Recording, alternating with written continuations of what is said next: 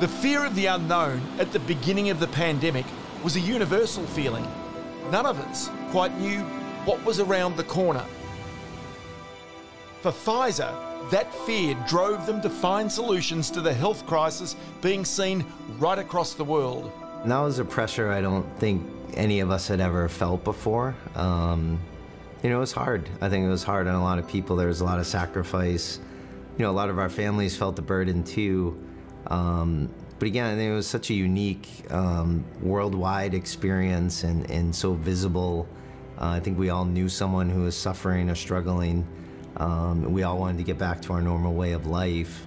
It was just a period of time where you knew you had to make the sacrifices and trade-offs. And look, Pfizer, I think, had a great culture before the pandemic. It only reinforced, I think, the high accountability, the ingenuity, the problem-solving mindset that our colleagues had to make this happen. So, I think probably say we'd hope to never go through that intense of a experience again, but it gives us a lot of confidence, and we're much more well-suited to respond even quicker with more agility the next time.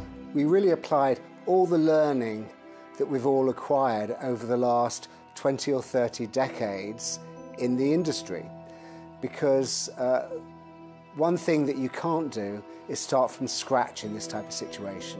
So we took everything that we've learnt before and designed a clinical trial program that could move as efficiently as possible, as rapidly as possible, whilst of course making sure that the vaccine was safe.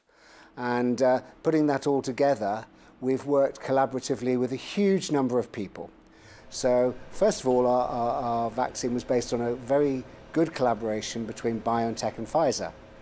And like all good collaborations, you don't invent that at the very last minute. We already had a collaboration to work on a flu vaccine, and we used that as the basis to get as fast as possible into collaboration on the COVID vaccine.